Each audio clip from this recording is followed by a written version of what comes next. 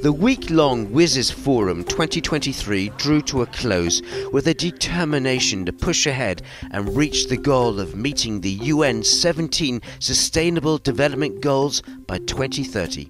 1/3 of humanity is offline. We must bridge the digital divide and ensure that everyone has access to the internet in this decade, in particular women and girls.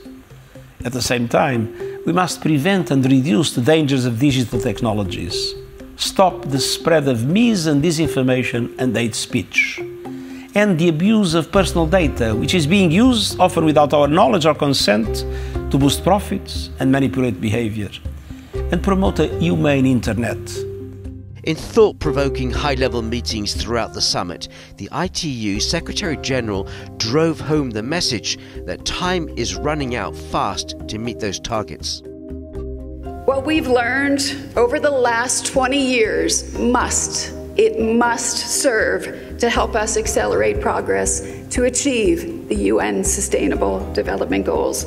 The SDGs and the WSIS action lines are inextricably linked, and we are in a race against time. The 2023 WSIS Forum brought together participants from 130 countries, including experts in the field, academics and senior officials from 30 UN agencies and dozens of government ministers, underlining the stakeholders' commitment is there. You saw the spirit out here. Everybody is ready for action. So WSIS Forum is all about collaboration, partnerships, and basically ensuring that we are all working together, leaving the venue with a plan in action. So you can see from the happy faces that everybody is moving forward, going back home with a project in mind. When we talk about the UN 17 Sustainable Development Goals, it's probably a good idea to remind ourselves what we're talking about. They include sustainable cities, end to hunger, clean water, and gender equality, and many more, of course, and all by 2030.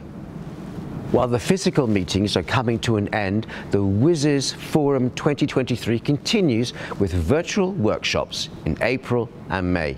So do join the conversation again then.